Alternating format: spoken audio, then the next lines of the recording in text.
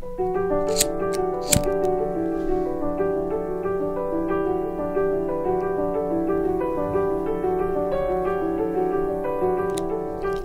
guys, welcome back to the channel.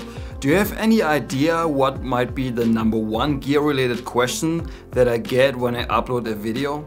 Especially a video where I shoot one of my Leica cameras? You can probably already guess by the title of the video.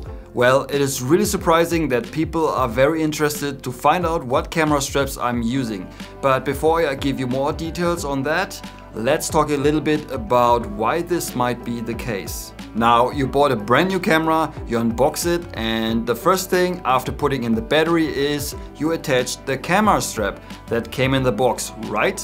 Some of you might now think, why the heck would I do that? Those straps suck big time. I'm not gonna lie, but I agree 100%.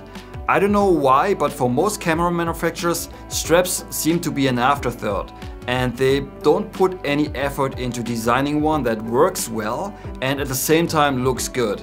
Maybe they assume that a lot of people won't care anyway and are probably going to attach some aftermarket strap. And if you buy an old film camera, it is very likely that it doesn't even come with a strap at all and you have to get one or reuse an existing one.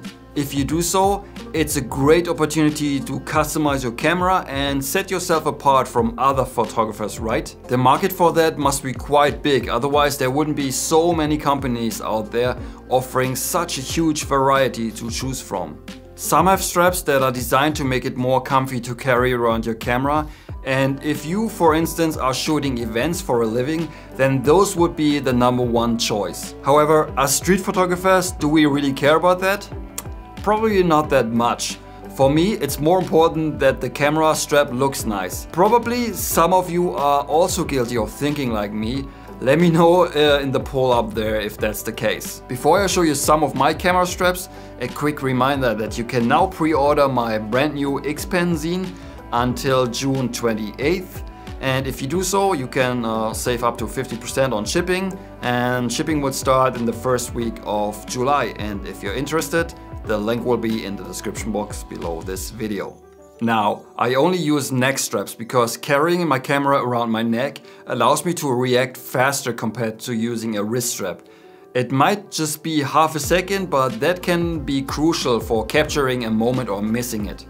This here was the first strap that I bought mainly based on looks. I think that was roughly 6 or 7 years ago. It's made by a company called Barton 1972 from Hong Kong. And up to this day, I'm still like the design a lot. And I even bought a second one just 2 years later. However, I stopped using them, even though they are very comfy because they are flexing a little bit.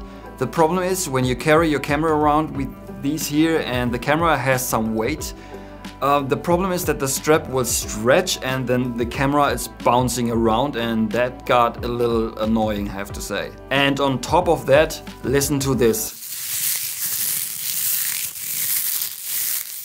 Just imagine that you're having a camera that is almost silent, and then in a quiet environment, when you're taking a shot with your camera, your strap is giving it away.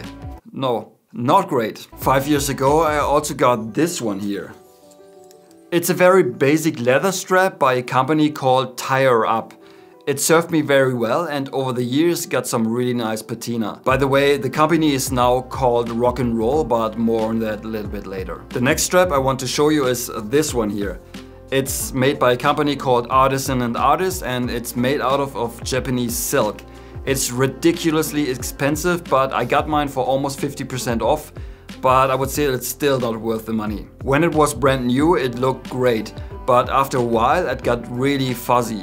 It doesn't look nice anymore, and when you bring the camera up to your face, it tickles on your nose, especially on a camera where the viewfinder is off center like on the Leica Q. I used a lighter to clean up the strap, but after some time it became fuzzy again. And on top of that, it got really filthy when I used it during summer with all the sweat and the sunscreen. With that experience in mind, I much rather wanted to get a basic strap when I picked up a Leica M6. And I got this one here. It's from a company called Art Mano, and I bought it when I was in Korea. It's a Korean brand, but as far as I know, you can also get them in Leica stores around the world. The Leica store in Miami, for instance, has them too, I think. I had this one custom made with orange stitching, and it has been attached to my silver M6 since 3 years, and it was a great buy.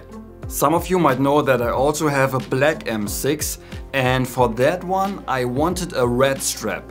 Don't ask me why, but I thought it might look really cool. So, since I've had a great experience with the strap from the company Tie Up, and I knew that they also offer leather straps in red, I went to their website just to find out that they changed their name to Rock and Roll, and I ordered a red strap and also a black one just as a backup. They are very simple, and after using the red one for almost a year, it got really soft, and I prefer those over the more fancy ones. Now, when I'm traveling, I usually bring multiple cameras, and it gets easier to pack my bag if not all of them have a strap attached.